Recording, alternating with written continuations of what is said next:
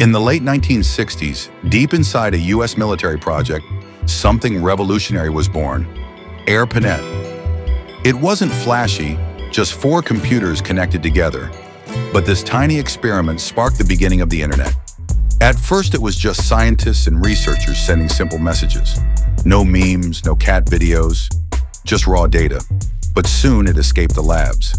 By the 1990s, email connected families, web browsers opened doors to knowledge, and search engines made answers just one click away. From dial-up modems screaming in the night to Wi-Fi in every pocket, the internet grew faster than anyone ever imagined. Today, more than 5 billion people are connected. We use it to work, shop, fall in love, and even explore space. From 4 lonely machines to the entire planet buzzing online, the internet became humanity's digital nervous system. And it's still changing the way we live, dream, and connect every single day.